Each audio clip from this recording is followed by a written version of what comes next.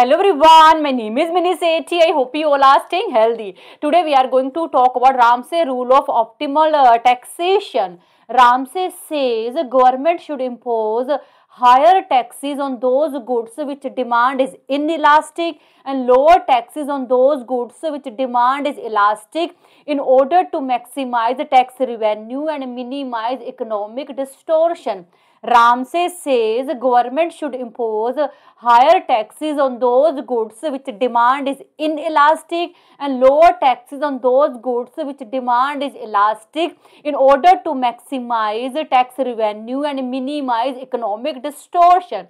In short, Ramsey rule of optimal taxation is economic principle which tell us how government should impose taxes on different goods to generate more revenue, but at the same time government should try to keep least possible harm to choices of people. But why government should impose higher taxes on goods which demand is inelastic and lower taxes on those goods which demand is elastic? We clearly understand with the help of example. Inelastic demand means people will not change demand even if prices goes up due to increase in taxes. For example, people will not reduce demand of life-saving medicine, cigarette, alcohol, salt, or water, even if their price goes up due to increase in taxes. If people will not reduce demand, they are continue buying these products even if price goes up due to increase in taxes, then obviously tax revenue of government will increase. On the other hand, elastic demand means demand of non-essential goods which have so many close substitute and people can easily shift from one option to other. For example, designer cloth, movie tickets.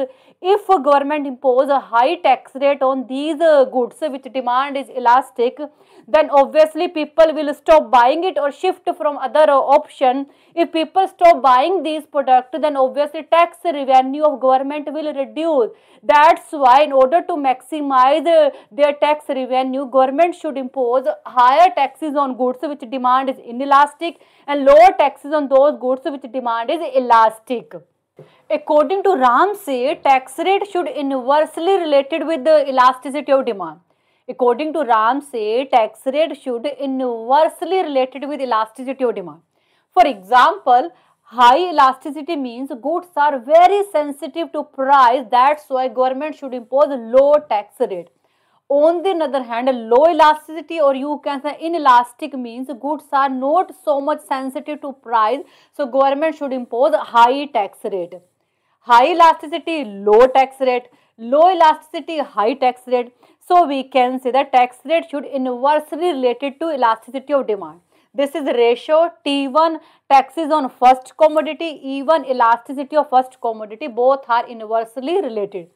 T2 taxes on second commodity, E2 elasticity of second commodity, both are inversely related. Here we assume our first commodity is a life-saving medicine which elasticity equal to 0.4.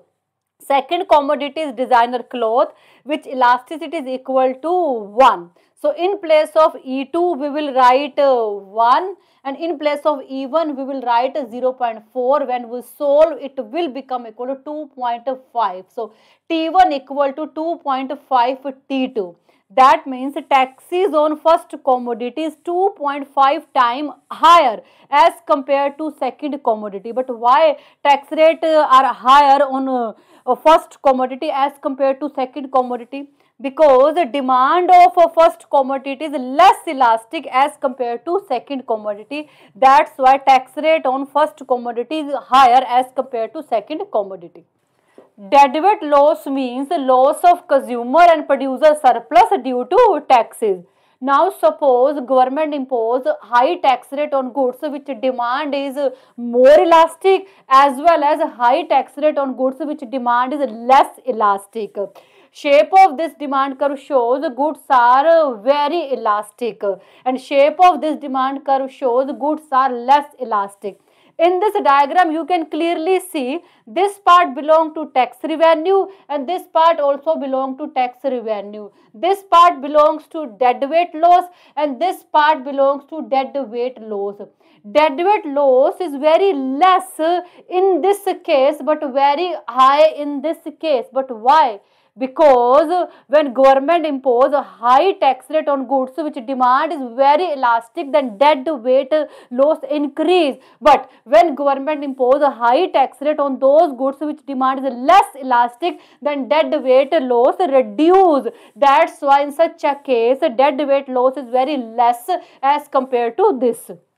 Criticism of Ramsey law, inequitable. This law says the government should impose higher taxes on goods which demand is very inelastic.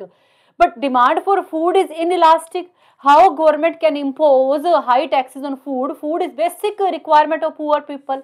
Practically difficult to implement because it is not possible to measure elasticity of demand for each and every goods. Narrow focus, only focus on minimizing dead weight loss and ignore other factors. Static model, don't discuss all other factors which influence tax rate. If government will impose taxes according to this rule and consider elasticity of each and every demand, then obviously it will increase administrative cost. So this is all about today's video. I think you got it, and thank you so much for watching this video. Bye, take care.